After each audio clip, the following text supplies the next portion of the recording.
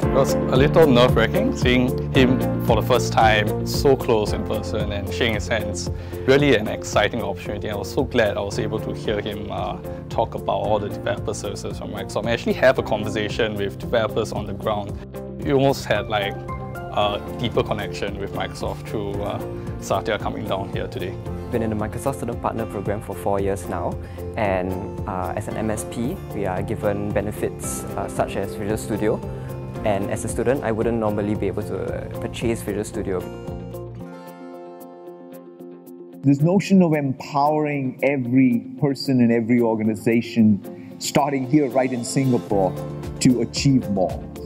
To us, as a company that has been here for 25 years, what matters is what is the local ingenuity that we have been able to foster? What is the local growth in this fourth industrial revolution that we are part of?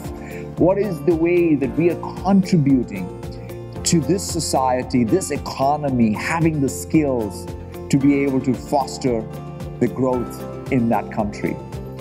And in that context, education, and to be here in the National University of Singapore is an amazing honor for us to be able to sort of be at that seat of learning for over 100 years. Welcome and thank you very much, Mr. Nadella.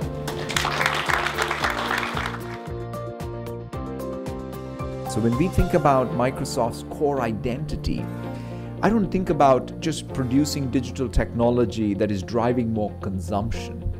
We think about producing digital platforms and tools that drive other people creating digital tools, technologies, ecosystems, and their own platforms. Because going forward, what's going to define our progress is not going to be consumption of digital technology. What's going to define our progress is going to be creation of digital technology.